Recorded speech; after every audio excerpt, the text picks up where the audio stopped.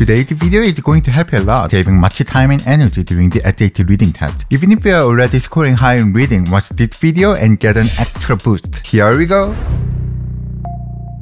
There are 10 questions per passage for the reading section in the SAT. It's fine to solve questions one by one from 1 to 10 in order, but here's a better method. Before you solve a problem, always skim the next question. Why? The SAT utilizes this type of question very frequently in reading, which serves to provide the best evidence for the answer to the previous question. This prompt is often included as many as 2 questions per passage. The basic rule is this: when you see this prompt for the next question, stop solving the current question and solve the next problem first. I'll explain why. When you solve a question that says which is the best for the answer to the previous question, it kindly gives you a correct answer to the previous question most of the time. Let me show you with a sample SAT reading passage.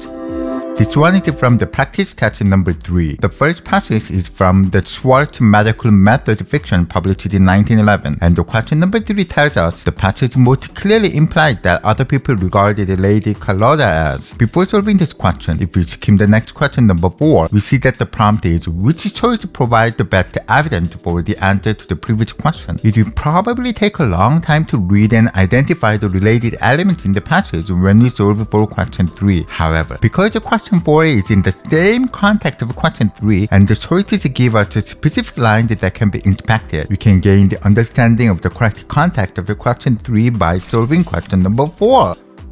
Let's leave question 3 for now and go over the choices in question 4. We are going to analyze how each choice gives us information about other people regarding Lady Carlotta. Option A, lines 10 to 14. Certain of her acquaintances were wont to give her plentiful admonition as to the undesirability of interfering on behalf of a distressed animal, such interference being none of her business. Here we can see that others are willing to criticize Lady Carlotta for interfering with none of her business. In other words, Lady Carlotta is a Karen who loved being nosy into other people's lives. And this is precisely the answer of question number 3 as well, where the first choice is other people regarded Lady Carlotta as outspoken. Outspoken means blunt and straightforward in criticism. So you can see that as you solve question number 4, you can answer question 3 as well at the same time, which saves you tremendous time and energy. Let's continue reading other choices to confirm that they are incorrect. Option B, lines 22 to 23. It is to be feared that she lost the friendship of the ultimately rescued lady. This sentence does not tell us how other people regard Lady Carlotta. For this reason, we can eliminate B.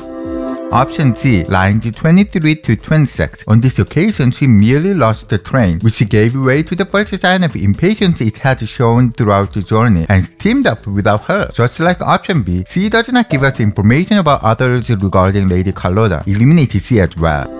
Option D, lines 30 to 32. She wired a vague, non-committed message to her destination to say that she was coming on by another train. Option D also does not tell us about how others regard Lady Carlotta. Eliminate D. We are left with option A of question 4 and can answer confidently that A is the correct answer. And now we solve for question 3. We already saw that other people are criticizing Lady Carlotta for interfering with none of her business. The only choice that fits the description is option A, outspoken, which means direct and open in criticism. Other choices are wrong, as tactful means thoughtful, ambitious is not the case here, and unfriendly is a tricky one. But if you carefully read the sentence in lines 10 to 14, it does not talk about Lady Carlotta being unfriendly. Maybe you could feel Lady Carlotta is unfriendly because she's criticized for meddling with things that are not her business. But be careful not to choose a choice unless the passage explicitly tells so. So the correct answer for the question 3 is option A. I've demonstrated you how to solve 2 reading problems in a row. This method will surely save you lots of energy and time, so make sure to practice it. If you found this video helpful, smash the like button and subscribe to this amazing channel. See you next time.